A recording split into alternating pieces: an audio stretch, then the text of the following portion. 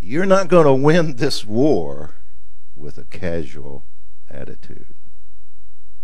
Have you discovered that yet in America? I've been shocked at the level of anger and animosity toward the conservative views that most of us have. It's not enough anymore just to debate. We're going to try to destroy you. We don't care if you're innocent. It doesn't really matter to us. You don't believe what we believe. So we're gonna do everything we can to take you out. The Kavanaugh hearings, I was there.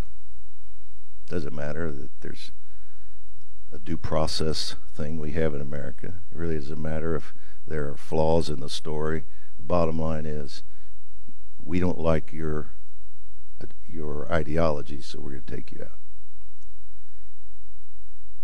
We're going to have to contend for what we believe in. We're going to have to struggle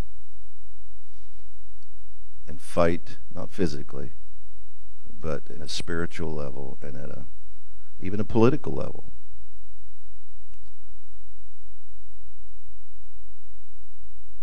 The same word is used in 1 Timothy chapter 6. And this is used on a personal level. Paul told Timothy to fight the good fight of faith. And fight is agonizomai, epiagonizomai. He's saying, Timothy, there are forces here trying to take you out. There's an enemy trying to destroy you, your destiny, what I want to do at Ephesus, what I left you there to do. And you're not going to win this battle with a casual Lord's Prayer. You're going to have to learn to fight. And you're going to have to fight this good fight of faith and lay hold of the eternal life that you've been given. Paul said in 2 Timothy 4, I have fought the good fight. And he uses the same word. They beat me, but I kept fighting. They stoned me, I kept fighting. I know what it's like to be beaten, rejected, imprisoned, shipwrecked. But I've learned to lay hold and never give up. There's a guy, one of David's mighty men, that's one of my heroes. His name's Eleazar. He fought against the Philistines who had come to plunder and pillage. And there's only like 3 verses given to Eleazar in the whole Bible, but I'd be okay with 3, wouldn't you, Dan? But it says he fought the battle and clung to his sword until his hand locked up and he couldn't let go of the sword. Like I said in one of my books, when he could no longer hold on to or fight with his normal strength, he held on with his heart. And when the battle was over, they had to peel his hand off the sword. That's the way I want to live. When I know what's right, when I know what God wants to do, I want to be so determined to fight for what is right and for what is mine spiritually when the enemy opposes me. I want to learn to war in a way that, well, when the battle's over, you may have to peel my hand off the sword, but I'll still be holding on.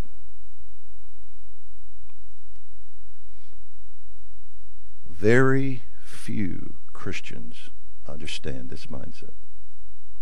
Our attitude is mostly what mine was with the growths. Somebody help me, anoint me with oil. Let's all get together on Sunday and pray a nice little prayer and hope everything's okay. But there are just some battles that you're not going to win in life if you don't have this in you somewhere.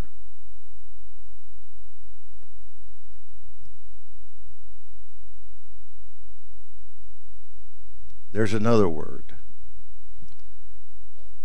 that is connected to this one. And it's the word lay hold of. It's another one of these interesting Greek words when you get to a certain form of it, because the Greek word lambano means to take hold of.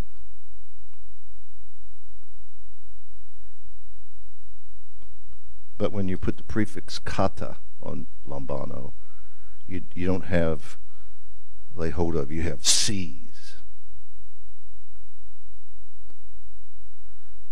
It's mine. It's a mindset of aggression, determination. It's not give us this day our daily bread. It's give me this, I have to have it. Sorry I wake up some of you, but I should have played the mic a little better. It's like 10 times a day, by his stripes I am healed. Mine. He said he would do this if I laid hold, and I'm not going to stop until I get this healing. That's kata lambano. And it's in some very interesting passages. Philippians 3, I like this. Paul said, I'm pressing. I haven't achieved everything. I haven't accomplished everything God has called me to do yet, but I'm pressing toward the mark that I might lay hold of that for which I was laid hold of. But he didn't just say lambano, he said kata lambano. He said, I'm pressing so that I can seize that for which he seized me. Paul said he didn't just lay hold of me, he seized me. And I have the same mindset now that he had when he grabbed my life and rescued me from this journey that I was on that was so wrong. And he just had to literally strike me blind for a few days and arrest me in my path and just grab me. In his mercy, he hurt me to do it. And now he said, I have the same attitude. I'm a fighter, he said.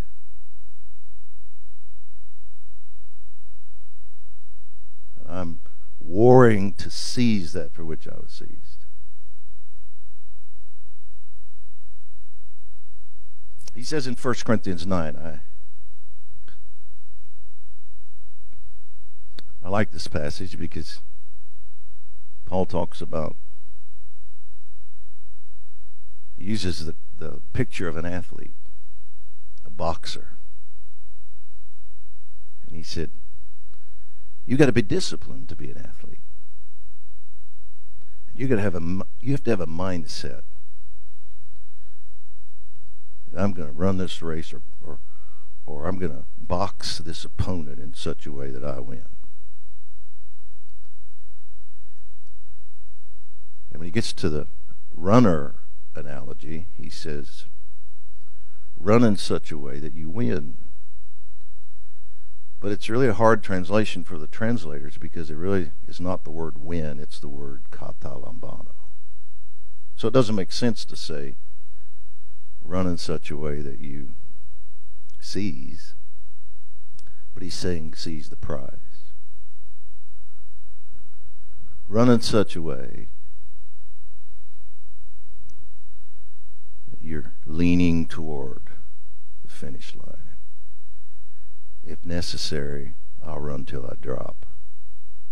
But I'm going to give it everything I have, and I'm going to leave it all on the field.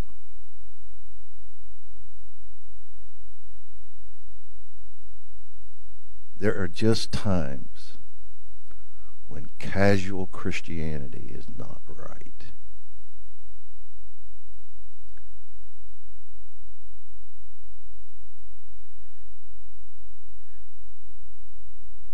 There are, frankly, times when casual life is not right. Because life's going to try to take from you.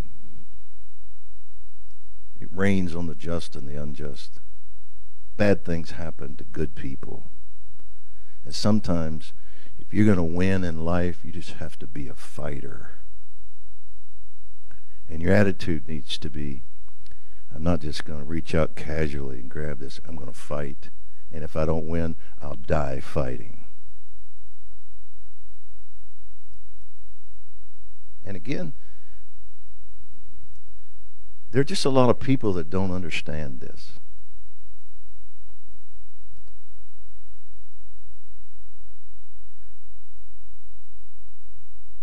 And I hurt for them, because sometimes I watch them and I realize no one has taught you how to fight. No one taught you how to seize, how to go for it, how to persevere. You don't know how to do this, and sooner or later it's going to cost you something important.